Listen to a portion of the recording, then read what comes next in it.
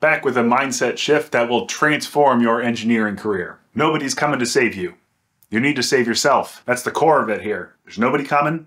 You need to take accountability for your own position, your own status, and your own progression throughout your career.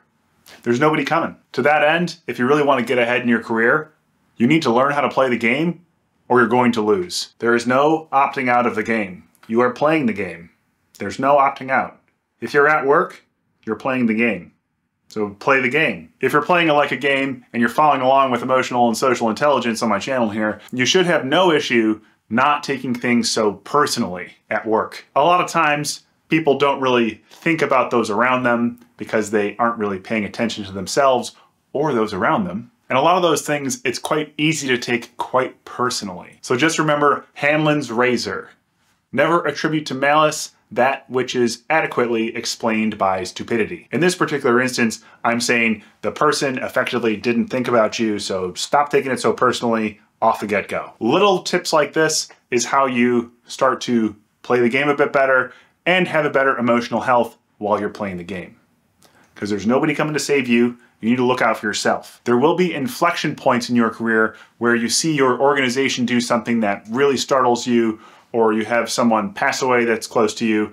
That will bring you a lot of pause when it comes to what am I doing here? Why am I here? What's going to happen after this? It's in these moments it's incredibly important that you press on. Don't let these things completely stop you. Keep your momentum up.